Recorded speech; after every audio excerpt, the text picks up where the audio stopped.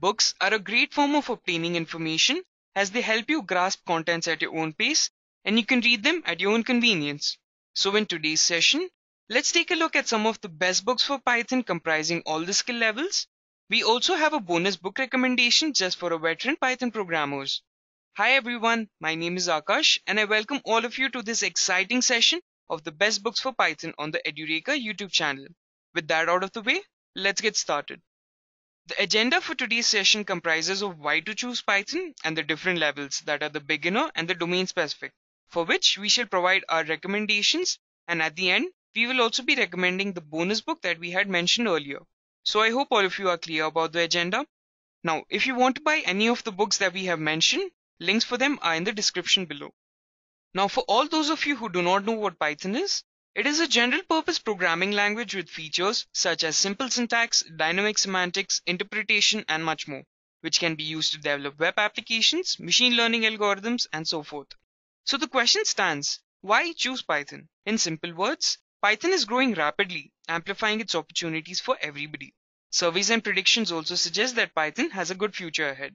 So why wouldn't you want to learn to code with Python? Now that you know why, let us answer how by recommending some of the best books that we know that can help you get started. Let's start off with the beginner level and move up to the advanced levels. The first book that we have for you guys in the beginner level is the Python Crash Course by Eric Matthews. It is a wonderful book for anybody who is looking to get started off with learning any sort of programming language or knows a bit about programming. The book has been divided into two parts. The first part is an introduction to the basics of Python, dealing with data types, operators, function, loops, and much more. The second part deals with projects related to web development, data visualization, game development, and so on. The book also deals with powerful libraries such as NumPy, Matplotlib, and there are many which can help you in learning data science and visualization in depth. It is a wonderful book designed for everybody with projects that can bring out the best learning experience. Second on our list is Learning Python by Mark Lutz, which is another simple book which goes over the basic concepts of Python and is designed such that it targets the newbies. The unique point of this book is that it goes over the major differences between Python 2 and Python 3 and is also a really good book which we recommend if you want to learn the basics. Third on our list is Think Python by Alan Downey. This book is simple yet effective in going over the basic topics in a straightforward, friendly and communicative way. You should go ahead with it if you are looking for a book that is communicative to its users and like the kind of writing it has to offer.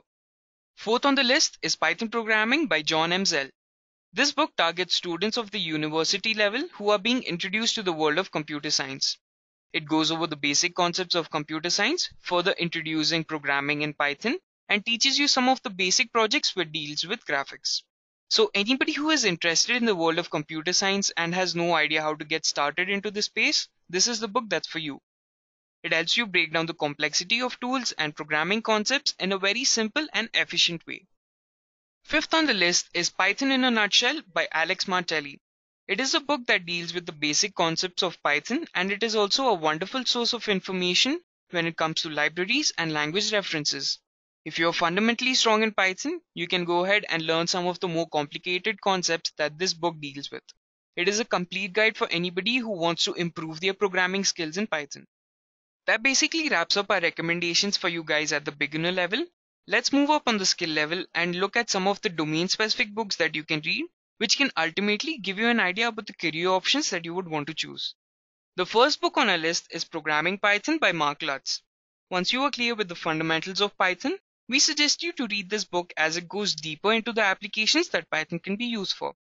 It firstly deals with object-oriented concepts such as stack, queue, and many more with its implementations also.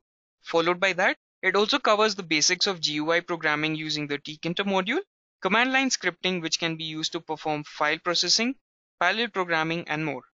Internet programming, where client-side network protocols can be accessed, email tools, and website implementation techniques. It also helps you in accessing databases and building embedded applications. So as you can see, the book covers a lot and serves as a perfect start to the advanced Python programming. Second on our list is Effective Computation in Physics by Anthony Skopats and Catherine D. Huff. This book serves as a perfect guide for a scientist or anybody who wants to deal with a lot of data.